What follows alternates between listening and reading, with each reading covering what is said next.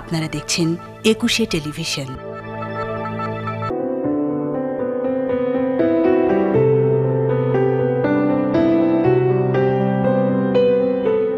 প্রিয় দর্শক, মাহে রমজানে একুশের বিশেষ আয়োজন সিয়াম ও আপনার স্বাস্থ্য অনুষ্ঠানে আপনাদের সবাইকে আমন্ত্রণ জানাচ্ছি। আমি ডাক্তার নন্দিনী সরকার।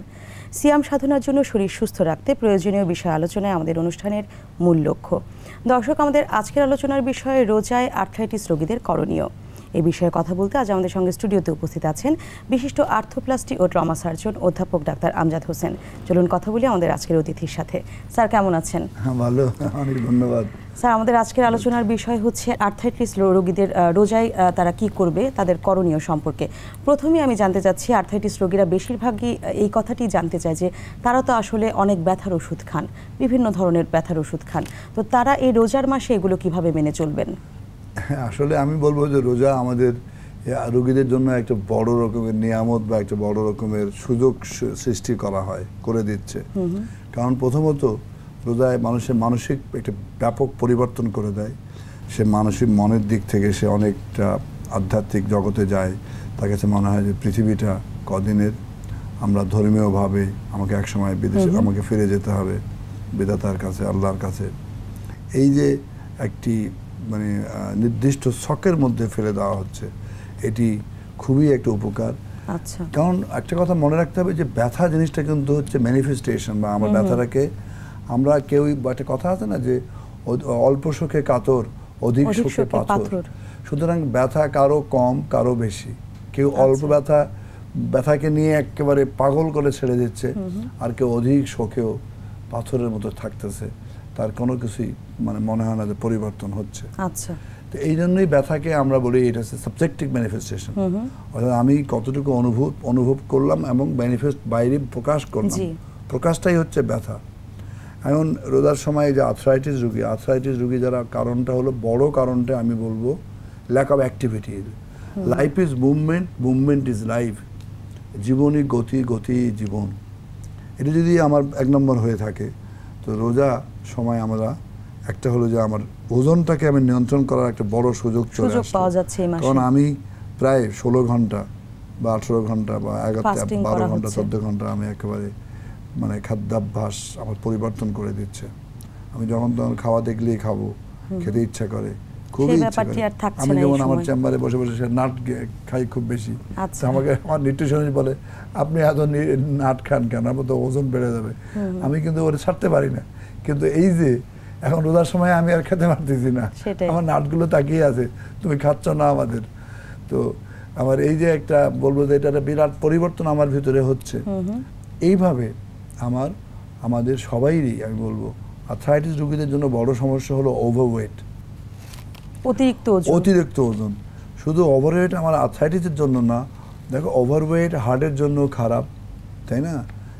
তার লাংসের জন্য খারাপ, শরীরের সব সিস্টেমগুলোকে সে ধ্বংস করে দেয়, তাই না? যত আমার ওজন বাড়বে, আমি একটু সিঁড়ি দিয়ে উঠলে, অনেক রোগীরা বলে, ডাক্তার সাহেব আমি তো একটু হাঁটতে পারি না, আমি একটু হাঁপাচ্ছি। দেখেন, আপনি যদি ওজনটা বাড়তেই থাকে, আপনার তো একটা নিজস্ব ক্ষমতা আছে, হার্টের ক্ষমতা আছে, আমাদের লাংস ফুসফুসের ক্ষমতা আছে, হৃৎপিণ্ডের ক্ষমতা আছে, আপনার ব্রেনেরও ক্ষমতা আছে। তা আপনি এটাকে অ্যাডাপশন করে নেবেন। আপনি ধীরে ধীরে যদি একটু একটু করে না হাঁটেন বা না চলেন, আপনি জোরে জোরে যদি এটা ওটা কাপড় চোপড় ধোয়া ধুয়ে এগুলো কাজ না করেন, তাহলে জয়েন্টগুলোও তো বসে থাকতেছে, ওরাও তো নষ্ট হয়ে যাচ্ছে। সাধারণ কার্যকারিতাগুলো অবশ্যই চালিয়ে যেতে হবে।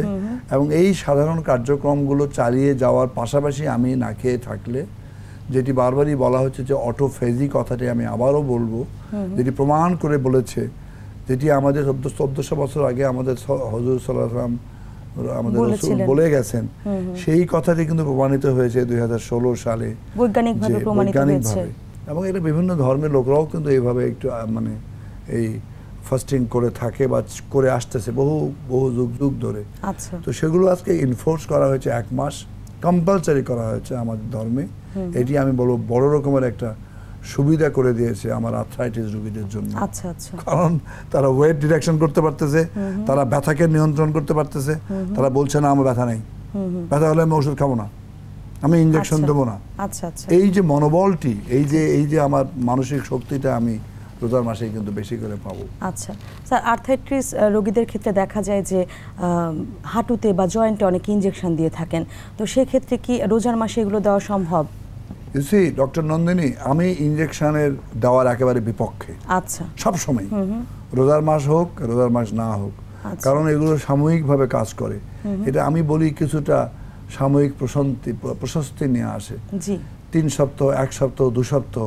আমি এমনও দেখি, যেহেতু আমি মানে এই আর্থোপ্লাস্টিক সার্জন, আমি হাঁটু জয়েন্ট ওপেন করে দেখেছি 30টা ইনজেকশন দিয়ে হাঁটুর জয়েন্টের মাংসগুলো পর্যন্ত চেনা যায় না। ফ্যাসাগুলো, you know that capsule, other structures, সেগুলো একেবারে টোটালি মানে ডিসকালার্ড হয়ে যায়, ডিসফিগার্ড হয়ে যায়। সাময়িকভাবে প্রশান্তি দিলেও আসলে ভবিষ্যতের জন্য এটি খারাপ হচ্ছে। এগুলো সমস্ত আমি বলবো যে বিরত থাকা উচিত এগুলোর থেকে। দাদা বলা উচিত আপনি এক্সারসাইজ করেন, সাইক্লিং করেন, সুইমিং করেন এবং আপনার মাংসপেশিগুলোকে উপায়ে ব্যথা নিয়ন্ত্রণ করেন। ব্যাপারটা হচ্ছে কি, একসময় বলা হতো, আমাদের বইয়ে বলা হতো যে কাপড় চোপড় চিপলে আমার হাতের 50 দুই হাতে 100টি মাংস পেশি রয়েছে, এরা শক্তিশালী থাকতেছে, সেগুলোরও ব্যায়াম হয়ে যাচ্ছে। বেশি শক্তিশালী থাকলে আমার হাড়গুলো ভালো থাকতেছে। সুতরাং হাড়কে ভালো রাখতে গেলে পেশিকে শক্তিশালী রাখতে হবে। তো রোজার মধ্যে এটিই কিন্তু হচ্ছে, আমি যে পিরিয়ডটা আমাদেরকে মানে আমাদের ধর্মে ঠিক করে দিয়েছে, এটি একটা মানে আমি বলবো যে মোক্ষম টাইম। স্যার, আমরা এই রোজা রেখে মাংসপেশি এবং হাড়গুলোকে কিভাবে ভালো রাখা যায় সেই বিষয়ে জানবো। একটা বিরতিতে যাচ্ছি। আচ্ছা প্রিয় দর্শক, সময় হলো একটি বিরতিতে যাবার, ফিরে আসবো এক্ষুনি, ততক্ষণ একুশের সঙ্গেই থাকুন। বিরতির পর সবাইকে আবারও স্বাগত জানাচ্ছি একুশের বিশেষ আয়োজন সিয়াম ও আপনার স্বাস্থ্য অনুষ্ঠানে। ফিরে যাচ্ছি আলোচনায়। স্যার, আমরা বিরতিতে যাবার আগে আলোচনা করছিলাম যে মাংসপেশি আর্থ্রাইটিস রোগীদের ক্ষেত্রে তাদের মাংসপেশি এবং ক্রমান্বয়ে তাদের হাড়গুলোকে শক্তিশালী করা কিভাবে সম্ভব। মাংসপেশিগুলোই আমাদের কিন্তু জয়েন্টগুলোকে নাড়ায়। মনে রাখতে হবে 650টির মতো মাংসপেশি রয়েছে আমাদের শরীরে, এবং প্রায় 330টির মতো জয়েন্ট রয়েছে, 206টি হাড় মানে আমাদের হাড় রয়েছে না। এখন এদের মধ্যে এই হাড়গুলোকে, এই জয়েন্টগুলোকে ভালো রাখতে পারে মাংসপেশিগুলো। আচ্ছা, সেক্ষেত্রে মাংসপেশিকে বেশি জোর দেওয়া উচিত। এক্স্যাক্টলি, এরা রক্ত সঞ্চালনটা মাংসের মধ্যে দিয়ে 90%-90%-এর বেশি বা 90% রক্ত সঞ্চালন আসতেছে মাংসপেশির মাধ্যমে। আমাদের রক্তনালীগুলো মাংসকে খাওয়াচ্ছে, মাংস সেখান থেকে আমাকে আমার বোনসকে দিচ্ছে, বোনসগুলোকে হেলদি রাখতেছে, সুস্থ রাখতেছে, এবং জয়েন্টও হেলদি থাকছে।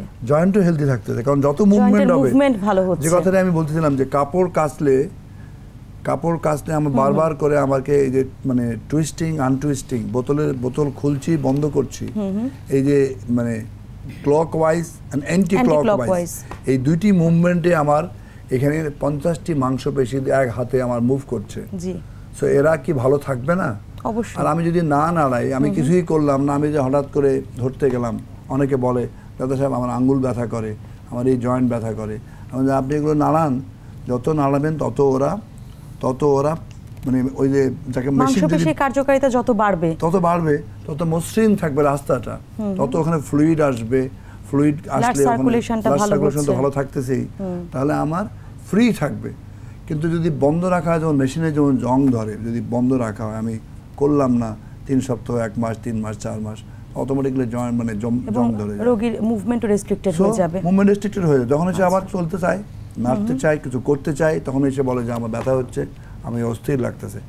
এখান থেকে আমি বলবো এটি একটি সময়, এই 1 মাস তাকে খাদ্যাভ্যাস, তার মানসিক শক্তি, তার ট্রেমেন্ডাস ম্যান পাওয়ার, তার শক্তি বাড়াতে হবে যে আমি আমার ব্যথা এটুকু নিয়ন্ত্রণযোগ্য, এবং আমি খাবো না, আমি ওই সব মানে যেমন আমি বলি যে সবসময় আমার রোগীদের বলি যে ও সিগারেট খায় কিনা, সিগারেট যদি সে স্মোকার হয় তাহলে লাল কালি দিয়ে লিখে রাখো, সিল দিয়ে রাখো যে স্মোকারের হিলিং হয় না, কারণ মাইনুট ছোট্ট ভেসেলগুলো অ্যাজ এ ডক্টর নালীগুলোকে বন্ধ করে দেয় ওই নিকোটিন যে, এবং সেগুলো বন্ধ হয়ে যায়, সো ওগুলোকে আমাদের ক্ষতিকারক, এবং ওই জন্য ক্ষমতা কমে যায়, সেজন্য এদের বেশি রকমের সমস্যা হয়।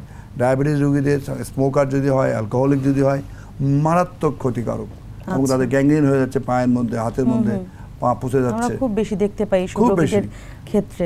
ডায়াবেটিক হাসপাতালে বহু রোগীরা এই পায়ে গ্যাংগ্রিন নিয়ে, ফুট গ্যাংগ্রিন নিয়ে আসছে।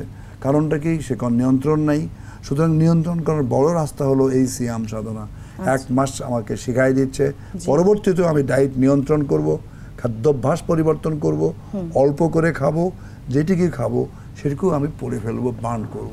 স্যার একটি কথা জানতে চাচ্ছি যে আপনি ব্যায়ামের বা এক্সারসাইজের কথা বললেন, আর্থ্রাইটিস রোগীদের ক্ষেত্রে এই এক্সারসাইজ বা ব্যায়াম আমরা জানি যে এমনিতে নর্মাল সময়ে তারা যে কোনো সময় করতে পারেন, তো রোজা রেখে কি তারা করতে পারবেন কিনা এবং করতে পারলেও আসলে কোন সময়টাতে করা উচিত? রোজা রেখে একটু তার মাত্রাটা কমাতে হবে।